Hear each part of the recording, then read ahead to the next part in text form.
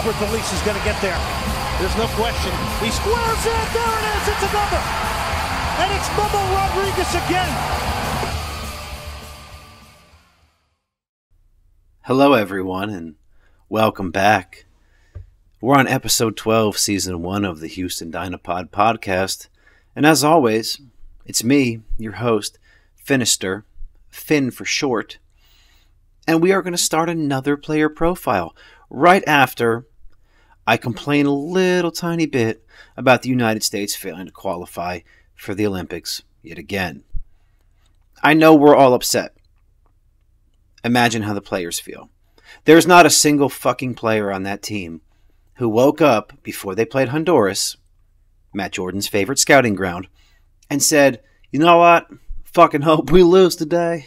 I would hate to go to Qatar and represent my country in the Olympics. I'd hate to fucking have the chance of a gold medal. We had a shit coach. How about that? He's been fired as a head coach, right? Twice? We didn't have a good head coach.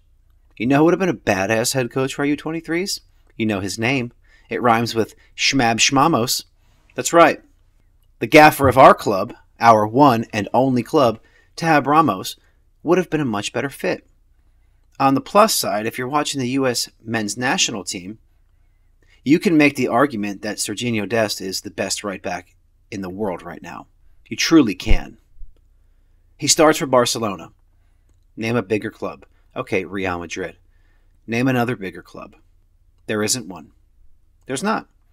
Fucking Messi plays at Barcelona. Suarez was at Barcelona. The United States has arguably the best right back in the game. Weston McKennie, one of the best central defensive midfielders in the game. Pulisic, one of the best wingers in the game. So before you start saying American football is fucking bullshit, it's not. But our best athletes do not play soccer. Make the argument that they do. They don't. You know who'd be a badass goalkeeper? LeBron James. 6'8" with a 14-foot wingspan and can jump through the ceiling. He'd be an amazing keeper. So let's get over the U23 debacle. It happens. Even Tanya Harding didn't win a medal. Just deal with it and move on. And I think the best way to move on is to start talking about Darwin Quintero. Now, this is a long one. Darwin has been around. He's like my ex-wife. He's been around. So, Mr. Quintero, the goal scientist. He's born September 19th, 1987. He's a Colombian. He plays as a forward for our club, our one and only club, the Houston Dynamo. This guy's played a whole bunch of roles through his career. Striker, winger, center attacking mid, second striker. This guy is known for his pace, creativity, and technical ability. I thought he was a steal when we got him from Minnesota United.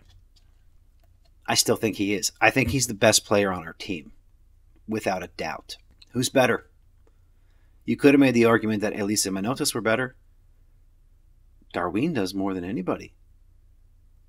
He's our best player.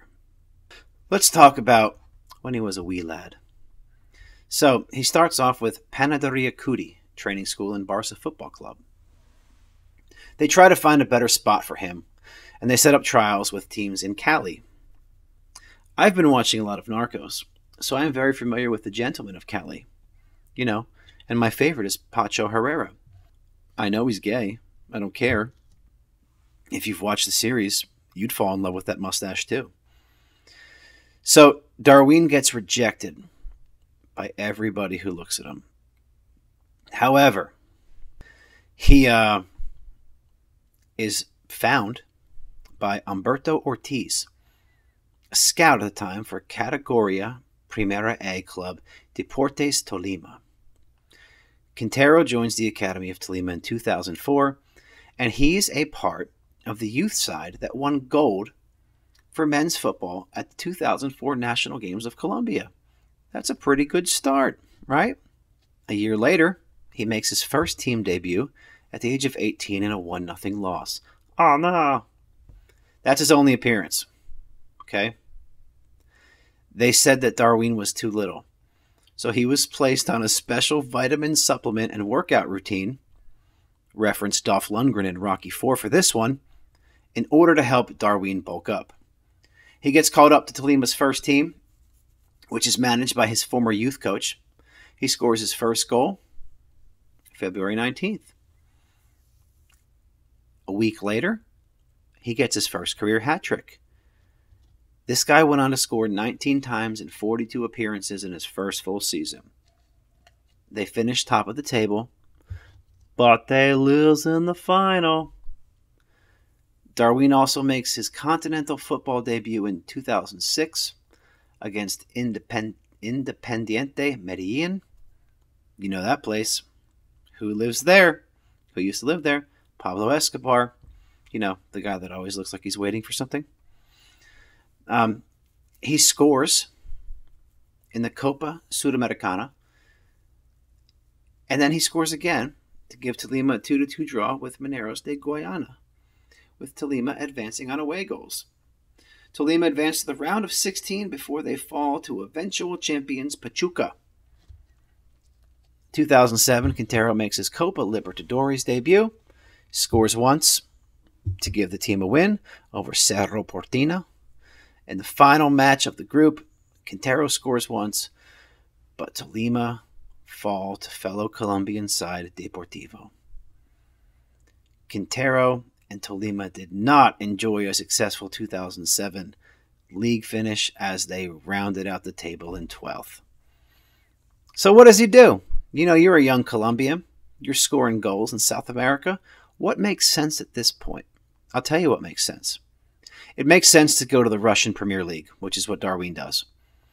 And he joins FC Krylia Sovetov Samara, along with his fellow Colombian Juan Carlos Escobar. That's a name we can all get behind. Now, La Liga club Real Betis also shows interest in Quintero, but he joins Russia. The Russian side, Krylia Sovetov. He makes his debut August 11th in a loss to Spartak Moscow. August 25th, he starts, but they fall to St. Petersburg 3-1. He scores his first goal on October 28th in a 3-0 win over Rubin Kazan. Darwin had a rough season. Wouldn't you, as a Colombian in Russia? Right? He scores 1 goal and plays 434 minutes, which for my athletes out there, that's 5 whole games. A little less. His team gets relegated, along with Krasnodar. Okay? So then, in 2008, Quintero is sent on loan with an option to buy to Primera A club Deportivo Pereira for the first half of the Russian Premier season. Quintero scores his first goal on April 6th in a 4-1 win to help defeat America de Cali. He scores twice in a 5-2 win over Deportivo Pasto on April 13th. And on April 27th, he scores once in a 3-3 draw with Atletico Huila. He ends this season with 4 goals and 12 appearances. And he was voted as the best player in the team by a fan club by a fan poll on the club website. So this is 2008, and there's a fan poll on the internet. I don't know about your World Wide Web acumen in 2008, but mine was pretty shitty. I can only imagine what it was like in Colombia. I'm pretty sure the only guys voting were the ones that sold cocaína. Okay? Quintero returns to Samara at the end of May. He trains with his Russian team for 2 weeks, but his coach, check this name out, Slutsky, also what I call my ex-wife, Slutsky, did not see a place for him in the team. Atletico Nacional came close to signing him with an agreement in place, but Quintero turns to Deportivo Pereira after they exercise their option to buy. So Pereira finished at the bottom of the table. A new coach comes in, Luis Fernando Suarez. August 24th, Quintero scores his first goal. Okay? He scores twice on September 14th against Cúcuta Deportivo. 10 days later, he scores in the 90th minute to give Deportivo a 2-1 win over Junior. Or Junior. Junior? Junior? I know Hispanics have the J like an A, so when they write ha-ha, they write J-A-J-A. And I always thought forever they were saying ja-ja-ja-ja-ja. They're not. They're saying ha-ha. Suarez and Quintero helped Deportivo finish the top of the table, one spot above the relegation playoffs in the relegation table, which takes into account their performance over the past 3 seasons. In the second match of the second phase, Quintero scores a brace to give his team a 3-2 win. In the fourth match, he scores a hat trick to defeat Deportivo Cali 3-1. But Pereira finished second in the group, and they don't go to the final. This season, Darwin tore it the fuck up. He scores 13 goals in 22 games. He's rated as one of the top performers of the season. His 13 goals were second to Fredy Montero's 16. After this season, there are some interest in Quintero from other Colombian clubs, like Atlético Nacional, Independiente Santa Fe, as well as Serie A club SS Lazio. However, you're a young Colombian, and there's an Italian giant knocking on the door. What do? I'll tell you what you do. You go to Mexico, and you join Club Santos Laguna for $4 million. Darwin joined Santos because, according to him, he was enjoying seeing the success other Colombians were having in Mexico. Not gonna lie, after watching Narcos, sounds a lot like the cocaine trade. Colombians had success in Mexico, and then it went to the United States. You're going to see a pattern here. I don't understand this. Maybe it's like Colombian soccer players watched Narcos before it came out. Anyway, I just wrapped up Narcos Mexico. Sad ending for Diego Luna and his character. Felix and Gallardo. Anyway, it was a rough one. Still like Pacho. Even if he's gay. He had great shirts and a hot mustache. Hot mustache. So, in January 2009, Darwin goes to Cancun for training camp. That sounds fucking rough. He debuts on January 18th. Plays all 90 minutes against Club America. He starts the first 2 matches because of an injury to the star Ecuadorian striker Christian Benitez. But Darwin does not score in the first 4 matches. That causes some problems in Colombia and Mexico. So, the media is getting on to him for his lack of goals, but they're like, this fucking guy works hard. No, he doesn't score, but he works hard. It'd be great if you could do both. I'm sure they were saying. But he gets on the board. He gets on the score sheet. 15th of February against Los Guerreros in a 2-1 victory over Chivas. He comes on in the CONCACAF Champions League as a sub in a defeat to Club Foot de Montreal. The Impact, Canadians and their crazy terms. He gets his first assist on March 1st. Okay? In the return leg of the CONCACAF Champions League, his team is trailing the Impact 4-3 on aggregate. Quintero crosses the ball into the 6-yard box, and they score to level the aggregate at 4. But Santos trailing away goals. Quintero then scores 2 fucking minutes later to give his team a win, 5-4 in aggregate. In 2 minutes, this guy had 2 goal involvements. This guy's a stud. Granted, this happened 13 years ago, but he's still a stud. Okay? So, this year, 2008 to 2009, Darwin scores 8 and assists 2 in 20 appearances. Ratios: 1 goal involvement every 2 games. Who else is that on par with? Well, if you're listening, you know it was Christian Ramirez. The 2009-2010 season, Darwin makes his first appearance against the Kansas City Wizards, and his team wins 3-1. He scores against Tigres in the semifinal, but they lose 3-2. He scores again in a draw with Monarcas Morelia. He scores again against Cruz Azul. He gets his first assist against Estudiantes Tecos. Change of vowel, and you'd have Estudiantes Tacos. Everybody likes tacos. He scores against Querétaro, and he gets an assist in the 88th minute to give Santos a 1-0 win over Atlante. So, in this season, Okay? Darwin has a good year. He does. He scores 6 times with 4 assists. And his team qualifies for the playoffs. He gets an assist in the first leg of the quarterfinals as they defeat Pumas 2-1.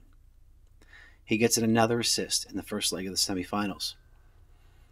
And he scores in the second leg as his team defeats Morelia 10-4 in aggregate. 10-4. That's a lot of goals. In the final, ready for this? They lose on penalties in the second leg, and Toluca win their 10th league title in club history.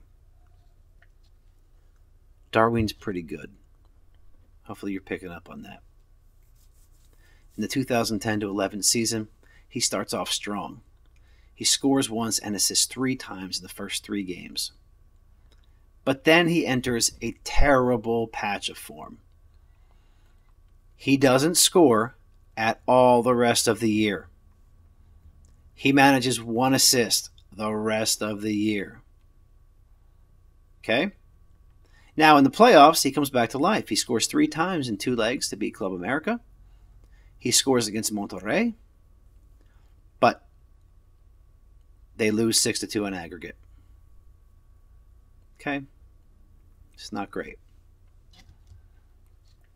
April 2nd, he scores once and has an assist and a 3-0 win over Cruz Azul. But Darwin's got a temper. He headbutts Christian Jimenez. Okay? And he gets thrown out. Quintero alleges that Jimenez pushed him after another Cruz Azul player, Rogelio Chavez, had called Quintero an ape, sparking his reaction. Could you imagine if you called someone an ape in 2021? Everybody would be wearing shirts about a life mattering. I'm not knocking the movement at all. I agree with it. But man, it's amazing. 10 years ago, you call him an ape. He headbutts you. He gets thrown out. You get to play. Okay? But Chavez never admits to this. Darwin gets a 6-match suspension. Okay? 3 matches for violent conduct and another 3 for further aggression after being sent off. The suspension is later reduced to 4 matches. You know what? I'm okay with that. If you're going to call me an ape and I'm an African American, I'm a black person, I'm going to get pretty fucking mad. I am. I mean, I'm a white dude. Call me whatever you want. It doesn't bother me. But then again, like, why would it? It doesn't. I got called a honky when I was like 7 years old. I didn't know what it meant. My mom asked me, "Did you make any friends today?" And I said, "Yeah. Tracy." His last name was Blackwell. A young African-American kid. "Oh, yeah, how do you know your friends?" My mom says. I said, "Well, he called me a honky, Mom." And she goes, "Oh, baby, that doesn't mean what you think it means." So Darwin's got a little shit in his neck. I like it. Now, the 2011 season, Quintero changes his jersey number. Because his son is born on March 3rd, Quintero changes his number to 3. He comes off the bench in week 1, gets an assist and a win. He scores his first goal in week 2. 2 matches later, he has 1 goal and 1 assist. Okay? This season is going to see Darwin absolutely be on fire. He is. He's on fire. All right? Now, in the 2012 Clausura, in a 3-1 win over Club Tijuana, he gets his first assist of the season. Then, to round out the year, he has 5 goals and 2 assists in his last 6 games, bringing his season total to 6 goals and 4 assists in 14 appearances. Because of this, they qualify as the number 1 seed in the playoffs. They win the first round 6-4. Darwin has a goal in each leg. 2 goals. They get matched up with Tigres in the semifinal. Quintero has an assist, but they draw. Okay, in the second leg, Tigres jumps out to a 2-goal lead. Darwin has an assist in the 87th minute. 2 minutes later, he has another assist. This guy's fucking crunch. Seriously. This is the second time we've seen him do this. Now, his team goes to the final. In the first leg of the final, it's a 1-1 draw.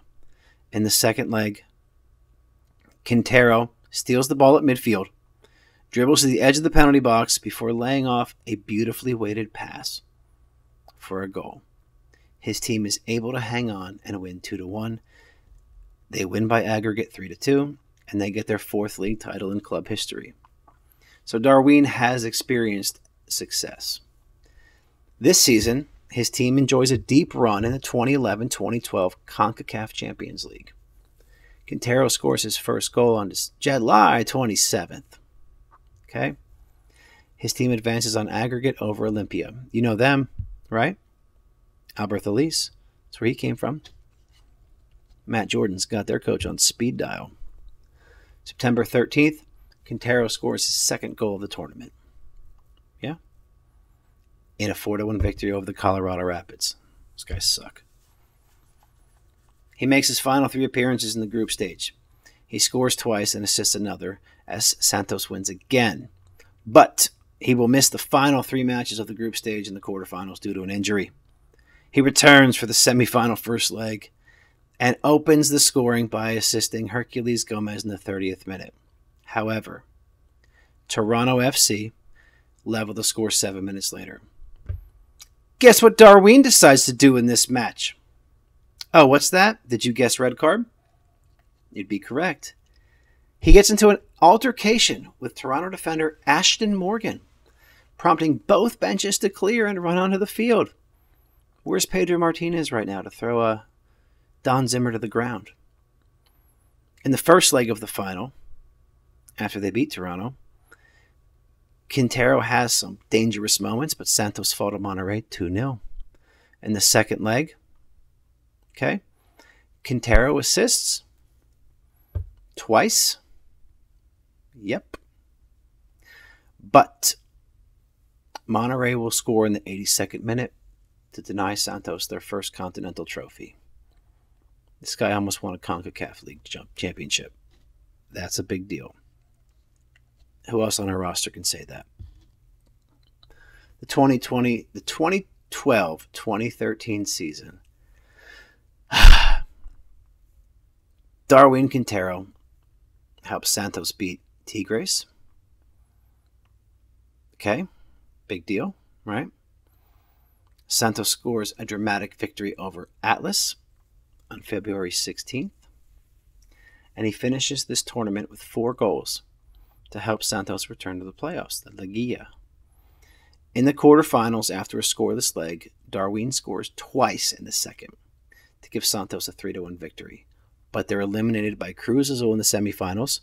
Get this, my boy, Darwin the Hothead, gets his 2nd yellow card in the 51st minute in the semis and is thrown out.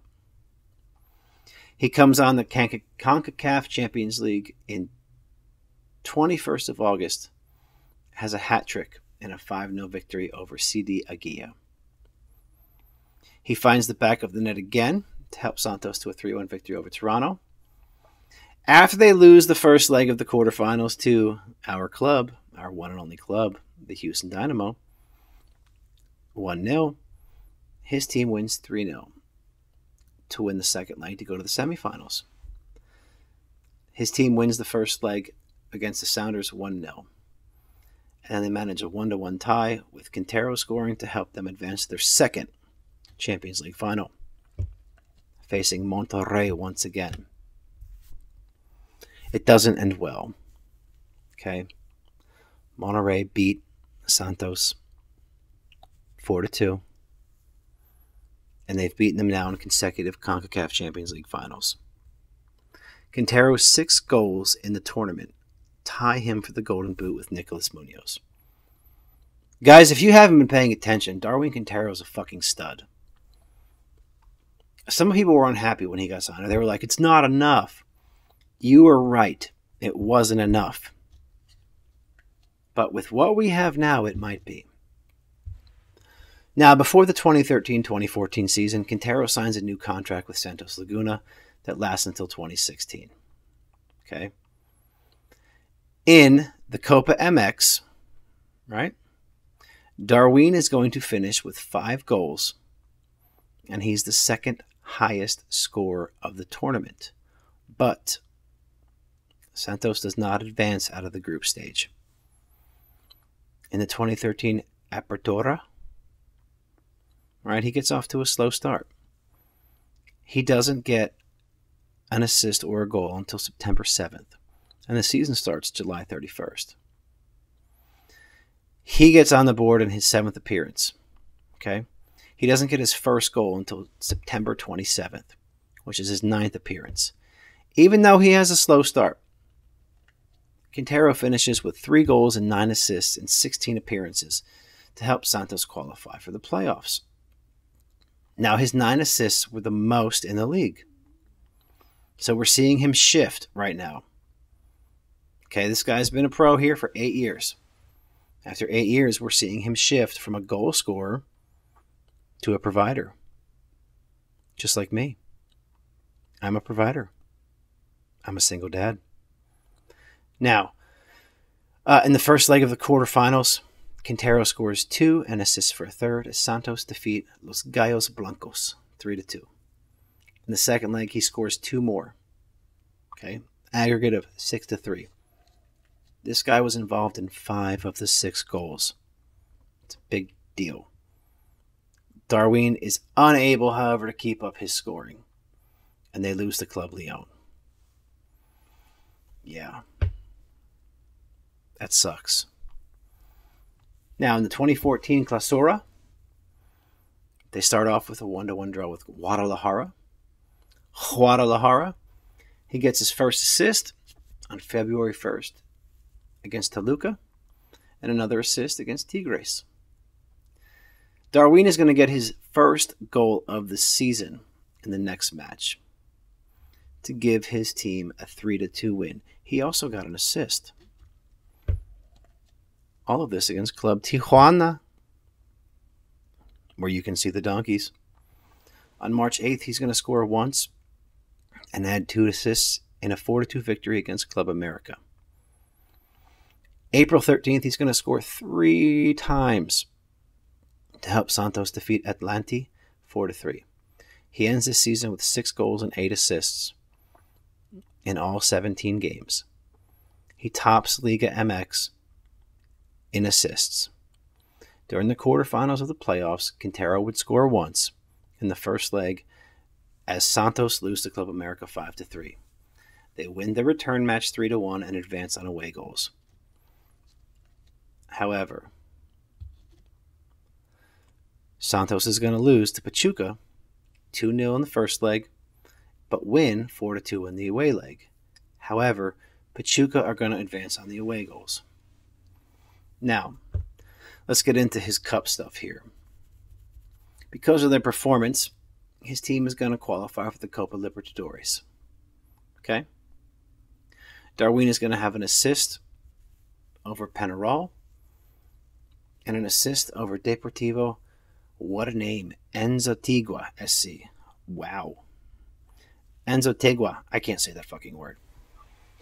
On March 25th, Quintero is going to score twice and assist for 2 more as Los Guerreros defeat Penarol 4-1. Santos advanced to the round of 16, but they're upset by Club Atlético Lanús in the round of 16 by an aggregate of 4-1, with the 1 goal being scored by the goal scientist, Darwin Quintero. So, we are going to skip the 2014-2015 season. Okay? Darwin has a rough year. 2 goals, 9 assists, 17 appearances that year. They finished 9th place. All right? Now, we're going to jump ahead. We're going to jump ahead to 2014. December 16th, 2014. On that day, Club America break the Liga MX transfer record by paying $10.3 million for Darwin Quintero. This guy broke the transfer record for the Mexican Professional League. If any of you were doubting him, you shouldn't be. He is the real deal. Now, he's going to make his debut. It's a win. He gets his first assist 21 days later. Okay? As his team wins 1-0. He gets another assist in the next match. Now, he finishes with 1 goal and 2 assists in the Clausura, but America finished second and qualified for Liguilla. But America and Quintero have a disappointing playoff, and they lose in the first round to Pachuca. Despite all this, they did have a good CONCACAF run. He appears in the first leg with Deportivo Saprissa with an assist. They win 3-0. They win the second leg 2-0. In the semifinals, they lose 3-0. Okay? To CS Herediano. In the second leg of this match against CS Herediano, they are going to win 6-0. Yeah. Darwin scores in the 4th minute. 4 minutes later, he has an assist. In the 19th minute, he has another assist. So in 19 minutes, this guy had 3 goal involvements. Yeah. So, because of this, Club America are going to advance to the final against Montreal Impact, where they win and win their 6th CONCACAF championship. Now, 2015-2016 season, Darwin scores in a opening loss to Puebla. He scores again in a 4-0 win over Dorados de Sinaloa, which at this time, I think Maxi Urruti's playing there. Isn't he? Or Corona. Joe Corona might have been there at this time. You'd have to listen to Corona or Maxi's player profile. I have a memory like Dory. He's going to score again and assist also on November 1st. He's going to end the Apertura with 4 goals and 3 assists. Now, in the quarterfinals of the playoffs, America advanced past Club Leon 5-3 on aggregate. They lose the first leg of the semis to Pumas. Quintero scores 2 quick goals in the second leg. And even though they win 3-1, they lose on aggregate 4-3. So, what happens next? I'll tell you. Darwin's going to make his first career appearance in the FIFA Club World Cup. He starts in a 2-1 loss to Guangzhou Evergrande. That's a Chinese team. He did not feature in the 5th place game, which was a 2-1 win over TP Mazembe. In his first 7 appearances in the 2016 Clausura, he has 1 assist and 0 goals. He gets suspended for a red card in the 7th week. Man, don't fuck with Darwin. I'm going to tell you right now. I know he's little. What is he, 5'3"? This guy does not take shit from anybody. Quintero rules. Darwin is going to end this Apertura with 6 goals and 2 assists, with 5 of these goals and 1 assist coming in the final 5 games following his suspension in the 7th week. Okay? Now, his team is going to go out in the semifinals of the Clausura to Monterrey. But Darwin gets back to the CONCACAF Champions League. Okay? His team is going to win his 2nd CONCACAF Champions League title. That's 2. We counting this? This guy's won more trophies than anybody on our roster put together. 2016, he's going to make his appearance in a 2-0 win. Excuse me. He makes an appearance. He does not score. He scores in the next match. Assists in the next one. Look, guys, there's a lot of stuff here. A lot. Let's sum up Darwin's Mexican career. He won a ton of shit. He scored a lot, and he had quite a few assists. This guy was the real deal. So what happens? Okay? Why is Darwin now in MLS? Now, I'll tell you. His time with Club America is a mixed bag. He was hot and cold. They won trophies, but they didn't think he lived up to the $10.3 million. The fans were critical. He was inconsistent. He had been booed off the pitch at times.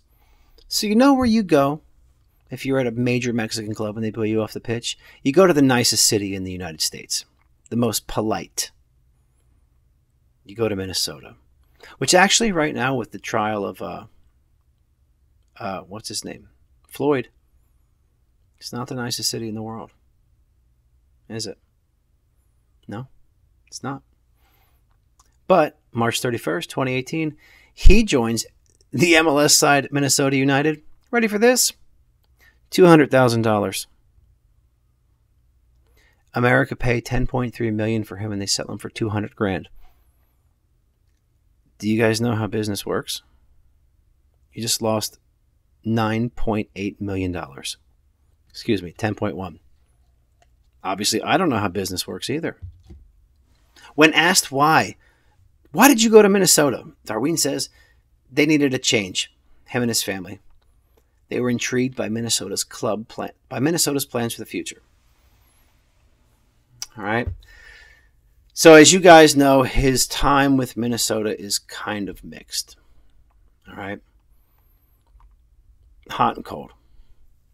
He's named MLS Player of the Week in Week 19. He finishes the year with 15 assists, fourth most in the league. Despite that, Minnesota are going to finish 10th in the Western Conference, and they miss out on the playoffs by a whopping 13 points. It's a lot of points in MLS. Were you guys not using him properly? He was named to the All-Star game. He had 6 assists in the final 8 games. He only scored once. But what you're going to notice about Darwin is as he's aging, he becomes more of a provider. He does. It's just, it's very simple. Right? It is. So, well, this is a long one. Whew, we're still going. So his final season in Minnesota, not a good one. Not a good one. Even though he wins the Open Cup Golden Boot and is named player of the tournament, his contract option is declined. But by the end of the 2019 season, even though they declined his contract, Quintero has the most goals and most assists in the club's 3-year history. So this guy sets records, okay? And you let him go. How much did you make off of him, Minnesota? Well, the Dynamo traded Marlon Hairston and $600,000 for Darwin Quintero. Oh, the computer's talking to me. So Minnesota made $400,000. As you know, this is the COVID year. Darwin is hurt, so he misses the opener. He comes off the bench in a horrendous 4-0 loss to Kansas City. Then the MLS season gets paused. July 13th, he gets 2 assists in a 3-3 draw with LAFC. We saw that. He scores in a 1-1 draw with the LA Galaxy. 25th of August, he has 2 goals and assists to help us win 5-2 over Sporting KC. That was on the road. I watched that game on TV. That shit was wild. How high were your hopes after that win? Through the roof, I bet. Yeah, fucking bet they were. Little did we know we'd come crashing down like a goddamn airplane with no engines. After his phenomenal outing against Sporting KC, he scores against his former club, Minnesota United, in a 3-0 ass-whooping on September 2nd.